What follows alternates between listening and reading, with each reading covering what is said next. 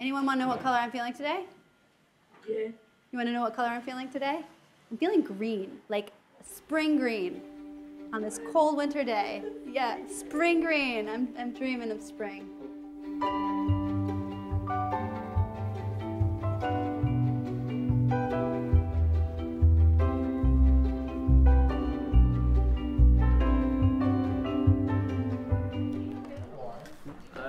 No, he's right. Oh, he's right.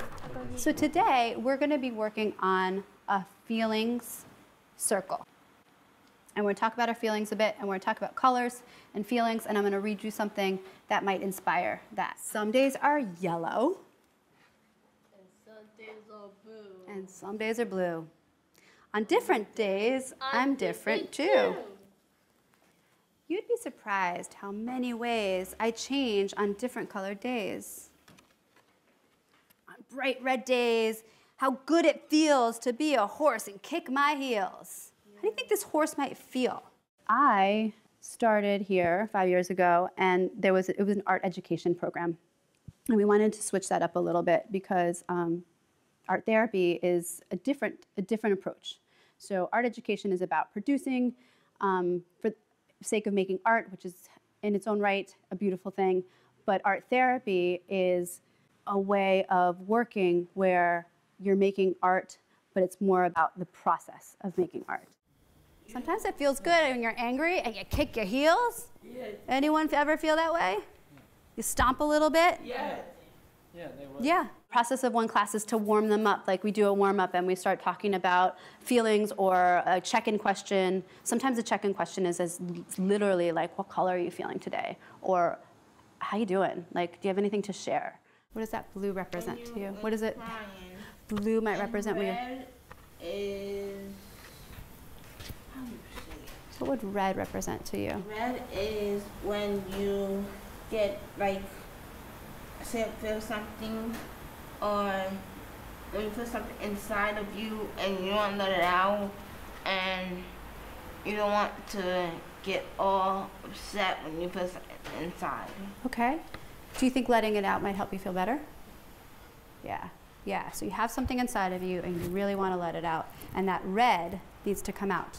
Okay? Sometimes it comes out in your art. Or it could be so connected to the directive, like today you're going to hear me ask the students, who do you love? What do you love? We're talking about, we're close to Valentine's Day, so who do you love? What do you love? And we're going to get those responses. If you want to share in the circle, remember that you can share as much or as little as you want. Can you name one thing that you love? Star Wars. Okay, so let's put that on. Star Wars. What do you love? Westchester and chocolate chip cookies. Westchester and chocolate chip cookies. So a check-in is important to get them warmed up, thinking about themes and making connections to the artwork, then going to the tables and really being able to be free and creative and playful and making connections to the topic.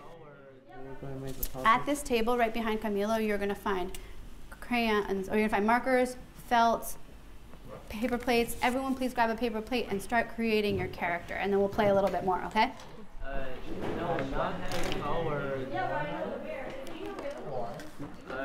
No, he's right. Oh, he's right. Is anyone else feeling the felt or the foam? You didn't get it? I expect from myself to provide a space that allows them to be themselves. Sure, there's a lot of structure in there and the way I present materials, what materials I choose to use. I try not to overwhelm the students with lots of materials.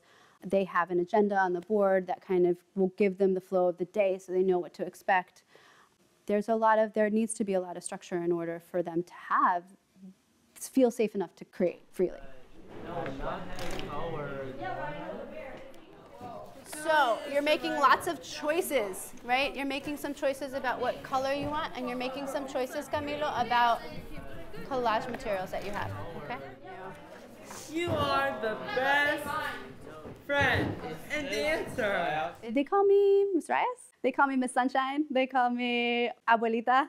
They call me lots of things. I mean, I think I'm much more than an art teacher. I'm an art therapist for sure, like that's my title. But I think it's about creating this community and safe space and a space for making art and a space to make connections that lends itself to all the titles that I've just mentioned. No, not having color. Who'd you make portraits of? I made portraits of Chris Brown and me and my friends. Like who? Me and my friends, Jen Haas and my counselors. Things don't have to be pretty in here. Things can get ripped up and thrown away in here. Get your anger out on paper and scribble your way to finding yourself. And I am here as a trained psychotherapist to support that process of the art making. N. Good. T. I. I need a new one. This is bad. Wait, let's do this. I have an idea. Can we cut this one and then fold it again? Yeah. Okay. Hey, can I get a pound for being flexible? Nice.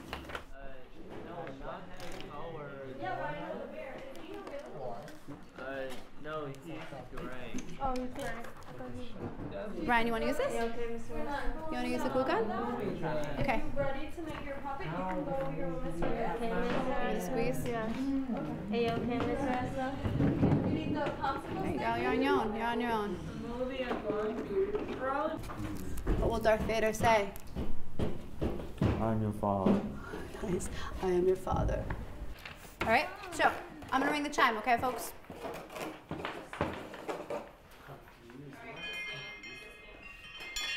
So we got to this part. We did a check-in. We said, what color were you feeling today, right? Did that. Then we made art puppets. Did that. Now we're gonna share. And what I'm gonna ask you guys to do is to break up into pairs and introduce yourself to your other puppet friend. And Thomas, you guys are partners, so come on up and take the stage. Is here. You can talk, you can leave your coat even, stay a while. Hi, my There you name go. is Liza. So- What's your name? Sam. Wait, is your puppet's name is? Baloo. How you feeling today, Baloo? Good. Good. How you feeling today, Liza? Happy? Well, that's what Sam's gonna ask you. Why Sam. is your family happy today, Sam? Because she's nice and kind. What, I Thomas? got to talk to some friends over lunch. Yeah, it's nice to have them. So I want them to know that their stories need to be heard. They are creative, fantastic human beings. They are empowered and have a voice, and that they need to be seen and heard. You're my sunshine, you're my only sunshine. You make me happy when sunshine's gray. You'll never know, dear, how much I love you. Please don't take my sunshine away. They feel accomplished when they think of this space as their own.